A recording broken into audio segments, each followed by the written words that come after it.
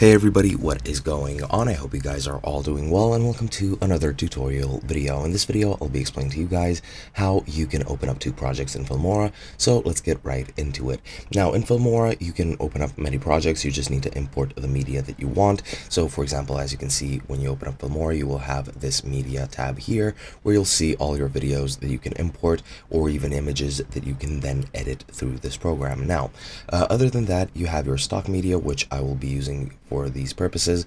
I'll just be using some piece of stock media alongside this user guide video over here, and there are a couple of ways. So for example, I'll drag over the user guide video over here, and we have that, and then you can also take any other video and you can put it here. You can overlay it. Let's just wait until it downloads, but yeah, you can overlay it over another video, and you really just need to open up it like that. Now, you can't have two projects running at the same time.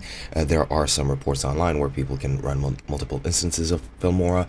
I wasn't able to replicate that, so I won't guarantee that that is actually true, but you can open up many different media options through Filmora and add them to the same project.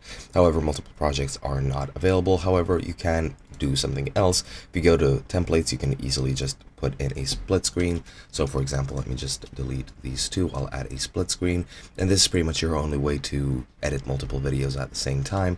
You can go to media and then put in a video to one side and then a video to another side, and that's pretty much it. Then you can click here and here to actually edit each video individually, but other than that, you really don't have any other options to open multiple projects at the same time.